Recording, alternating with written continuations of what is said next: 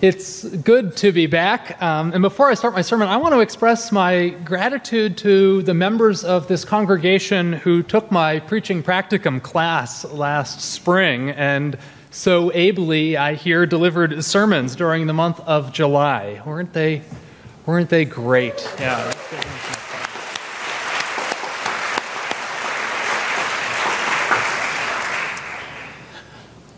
When I was growing up, my brother had a pet box turtle, a miserable creature that lived its life inside a terrarium. How I pitied this turtle. Sometimes on hot summer days, as an act of compassion, I'd take the turtle on walks. What I'd actually do is carry it outside to the yard and sit in a lawn chair and read a book while the turtle slowly emerged from its shell and tried its best to escape. But when the turtle got close to the edge of the yard, I'd get up, put down my book, carry it back to the center of the yard, sit down, pick up my book again, and we would repeat the process. Poor turtle. This pet of ours had a different essence than our family's dog, who chased sticks and retrieved balls, or our family's cats, who could be coaxed into playing with string, or even later on, my brother's pet ferret, who joyfully ran through cardboard tubes. No, the turtle was different. The turtle was like the fish in our fish tank, and like our ducks. I'm sharing too much here about my childhood. The turtle could only react. It couldn't interact. It couldn't play. It just acted out of its base appetites. A thing that separates our mammalian family members from any non-mammalian household residents is the capacity for play. Later, I'd learn that play, far from being something trivial and unimportant, is actually something that confers an evolutionary advantage. Reptiles can only act out of a narrow set of motivations, can only act on urges to feed, fight, flee, reproduce. But for society to function, we need to be able to behave in other ways. Play, it turns out, is absolutely essential to the functioning of complex social orders. I know I was onto something with this topic when, after choosing play as the sermon topic this morning, I looked at the website of the Unitarian Universalist World magazine and saw that the feature story of the summertime was a piece on the wisdom of play by UU minister Anthony McCarr, who serves our large congregation down in Atlanta. Reverend McCarr confirms this point about the evolutionary benefits of play. He writes, "What's amazing is how evolution, which is as practical and ruthless as you can get, seems to love playfulness." McCarr explains it's because play develops your mind and keeps it sharp. It's because play can provide safe outlets for releasing aggressive impulses. It's because play teaches kids how to regulate fear and anger.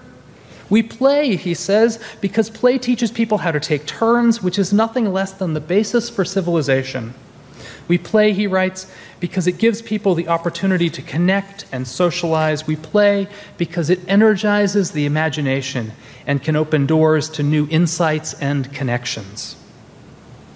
So contrast his affirmation of the benefits of play with this observation by family therapist Edwin Friedman about what happens when we lose our playfulness.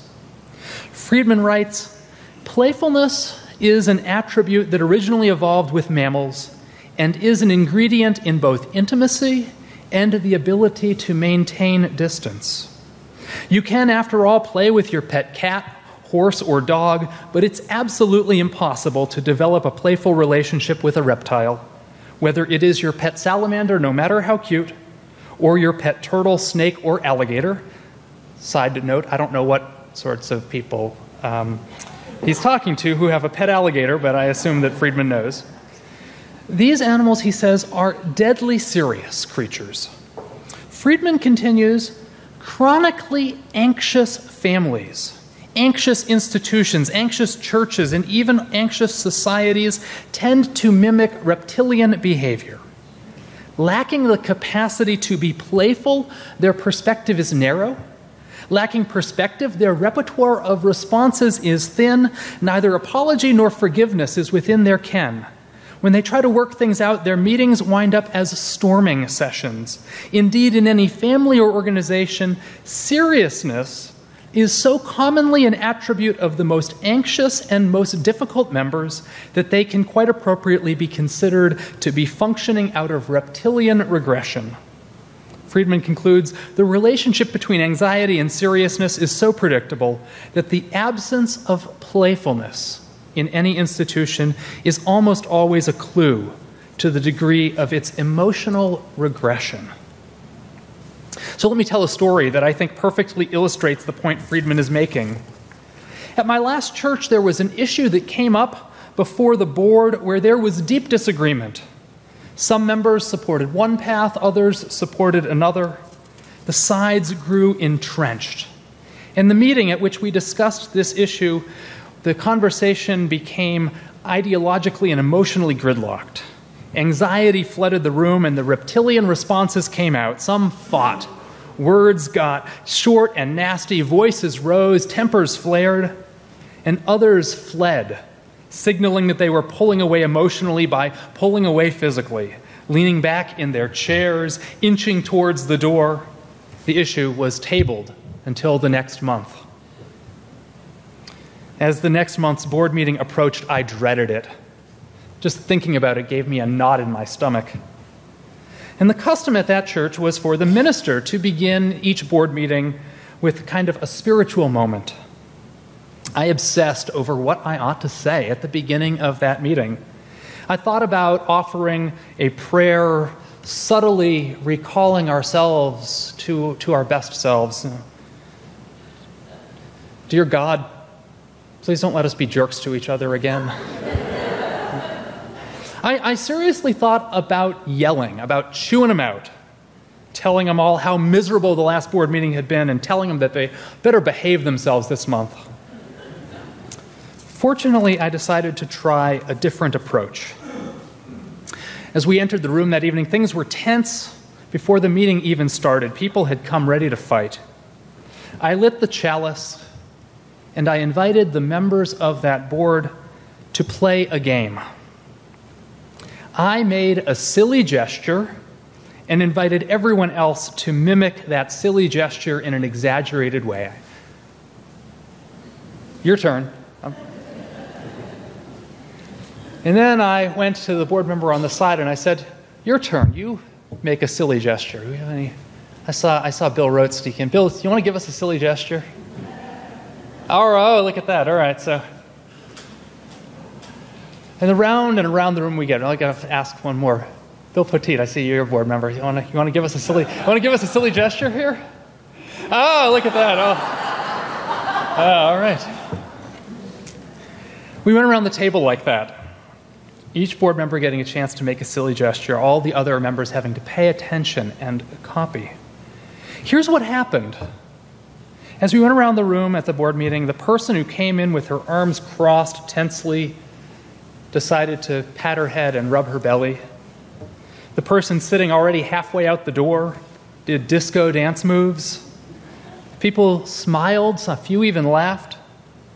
We started that meeting with our mammalian brains reactivated and our reptilian flighting brains suppressed. We tackled the issue before us. We didn't all agree, but we spoke respectfully, listened fully and non-defensively. We stayed at the table. We got through it. That's the power of play. So far this morning, I've talked about the anthropology of play and the psychology of play, but I also want to talk a bit about the theology of play. I remember when I was in college, I was taking a humanities course on ancient Greece, and our conference, our small discussion group of about a dozen students, we had a guest professor come and meet with just us. The professor was a retired professor named Case Bola, a world-renowned scholar in the field of comparative mythology. He spoke to us, and we hung on his every word. And during our discussion, One student in the class said something like this, help me understand Greek religion. I can't wrap my mind around the informality between the gods and the mortals, all the jealousies and jokes and tricks and deceits and lust that goes on amongst the gods and between gods and mortals. I'm having a hard time kind of thinking of that as religion. It's nothing like my own experience of religion. That probably wasn't what he said. He probably said something like, so what's up with those gods anyways? And even though I can't remember the question exactly, I remember Professor Bole's answer. It was 20 years ago, almost 20 years ago to the day, but I remember it like it was yesterday. He smiled and he said in his charming Dutch accent, "Religion is too serious for it to be solemn. Religion is too serious for it to be solemn." It's an idea that stays with me. It's an idea I find in Anne Sexton's poem where she imagines God in an unconventional, almost sacrilegious way, cheating at a hand of poker. But somehow this God who is playful and surprising is more alive, more real than any deadly serious deity could possibly be. Dearest dealer, I with my royal straight flush love you so for your wild card. That untamable, eternal, gut-driven ha-ha and lucky love. Let me repeat those words that Franklin said at the very beginning of the service. He said, "Many native traditions held clowns and tricksters as essential to any contact with the sacred. People could not pray until they had laughed, because laughter opens and frees from rigid preconception. A theology of play would instruct us to play as a means of opening ourselves up to revelation and ushering in the transformation that is so necessary for the growth of our souls. Carl Jung said, "The creation of something new is not accomplished by the intellect, but by the play instinct." Jesus, while he doesn't really fit the description of an archetypal trickster God, not saying Jesus is not like Coyote or Crow or Kokopelli or Loki, but I definitely think we do see in Jesus a willingness to break out of the stifling solemnity and anxiety that keeps people stuck. In the Gospel of Mark, there's a story about Jesus and the disciples walking through a cornfield on the Sabbath. They're hungry, and a couple of the disciples pause to pick ears of corn. And this act draws the ire of the Pharisees. They challenge Jesus, saying, "What you're doing is forbidden on the Sabbath. You're breaking the rules." And Jesus' answer reveals a playful attitude towards life. Jesus' answer goes like this: "The Sabbath was made for man, not man for the Sabbath." What he's saying is that the purpose of life is not to follow rules. When the rules get in the way of life, break them. The rules exist to serve us. We don't exist to serve the rules. It's the answer Jesus gives. The rules exist to serve us. We don't exist to serve them. Those are the lessons of this morning. Laughter frees us, liberates us from rigid preconception. The sacred comes through upset and reversal and surprise. The play instinct creates something new. The relationship between anxiety and seriousness is so predictable that the absence of playfulness in any institution is almost always a clue to the degree of its emotional regression. I'd like to conclude by applying a few of these ideas about play to our life together in community. And I want to say, first of all, that playfulness is not against our theology. Sometimes it seems to me Unitarian Universalism has a reputation for being kind of overly earnest, cerebral, staid. But there's nothing in our DNA, in our genetic makeup, that is against playfulness. In fact, our slogans, "We need not think alike to love alike," "Love beyond belief," "Deeds not creeds," "Devotion not dogma," establish that at our core, what we're about relationships, not rules. At our core, we're about relationships, not rules. If the rules get in the way of us being in relationship together, break them. If the rules get in the way of us being in relationship together, don't sacrifice the relationship, change the rules. At the end of the day, our success as a people is measured by the quality and the depths of the relationships we form. And connection and closeness and relationship is diminished by reptilian seriousness, is only possible through mammalian joyfulness and playfulness, right? We liberate ourselves when we put what strengthens relationships on the front burner and put everything else on the back burner.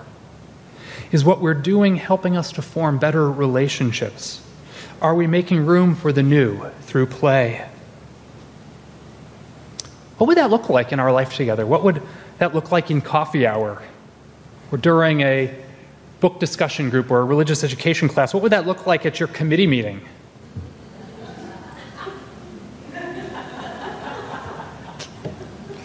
What does it look like when we show up at a protest or serve the community? What does it look like when we sing and worship together? So I want us to challenge us to play together more in this coming year. Start meetings with a humorous reading, or even better, a pillow fight. My friend Jake Morrill, who preached at my installation last January, he has an annual pillow fight in his congregation. Just an idea to put out there. Promote your committee by wearing silly hats or garish accessories. Have your committee meeting at paper hand puppets and conduct all your business during the intermission. Hold your brainstorming retreat at the miniature golf course. I actually once went to a committee meeting at a college basketball game, and we did all the business at halftime. And then we enjoyed the game. It's best committee meeting I've ever had. This doesn't only apply to church, by the way. Take this to your work or your classes, your neighborhood, your residential community, your dorm. Take it to your family. And I know some of the couples who are sitting here today, you're giving each other looks. You know, I won't say who, but you know that one of you is more serious than the other. True? True, I see some nods. The playful one is grinning at this suggestion. The more serious one is not liking this suggestion at all. I say, let the more playful one decide what you're going to do this afternoon or the next date night. I want to leave you with one last story before I close. Back when I lived in Kansas, we had to put up with this really hate-filled person named Fred Phelps, who used to go and protest in this very just hateful way. Down the road from my church, there was a high school, a local high school that had elected its first ever gay prom king. This was Kansas, which means Fred Phelps was going to show up to protest.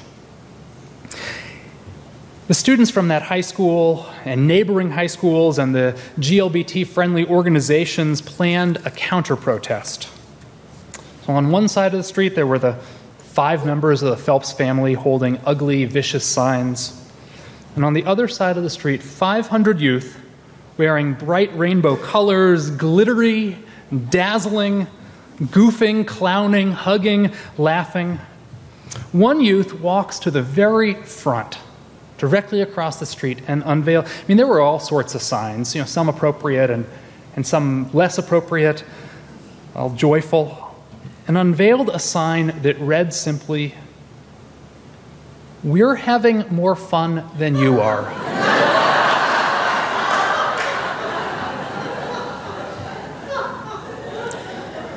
This is a statement of fact, undeniable. It was also a theological statement. The side with the students was the side of growth, of liberation, of relationship. It was the side of life. The other side was joyless and rigid and inflexible. It was the side of extinction, the side of death. Play is not unimportant or trivial. Play is life. Where there's play, there is hope. Where there's play, there is future. Play is what saves us. Choose life and choose play. Amen.